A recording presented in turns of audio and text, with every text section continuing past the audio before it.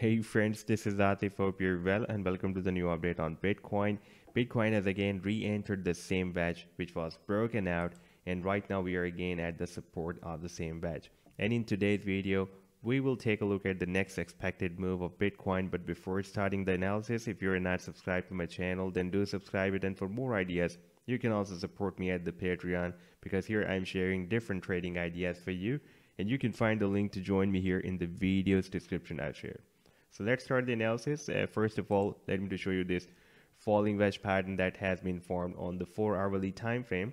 And when we were dropped here at the support of this falling wedge on 22nd of Feb, we were having this bullish divergence that was a clear signal that right now the price line is going to break out the resistance, or going to have another reversal move from the support, as the price line was forming lower lows. And if we take a look at the oscillator, RSI was forming higher lows. But after this breakout, we can see that price line was not able to form another higher than previous high. It was forming a slight lower high than previous high. But if we take a look at the RSI, it was forming higher than previous high.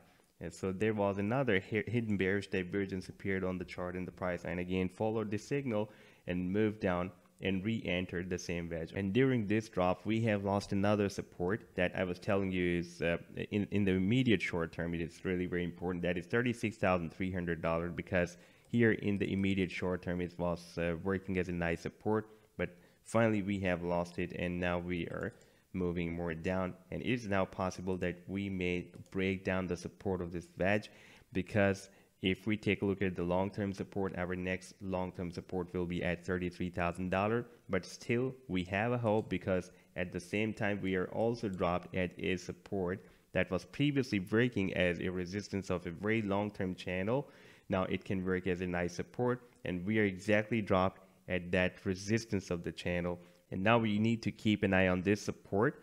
And for example, if we will be moving more down, then we can test this support of $33,000. That is a strong support here. If I zoom the chart up, then we can see that $33,000 previously has been working as a nice support at the different places, as a nice support and resistance. For example, here it worked as a nice support, and here it worked as a nice support, and here as well. Therefore, once again, it can work as a nice support. And right now, we are above that support. We are at the support of this previous resistance of the channel. Therefore, next few hours are again very important for the Bitcoin. We are at the support of a smaller falling wedge pattern.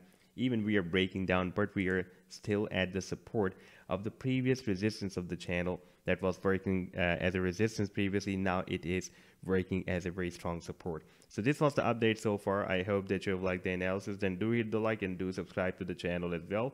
And for more ideas, you can also support me at the Patreon, because here I'm sharing different trading ideas for you. And you can find the link to join me here in the video's description I've shared. Take care. Goodbye.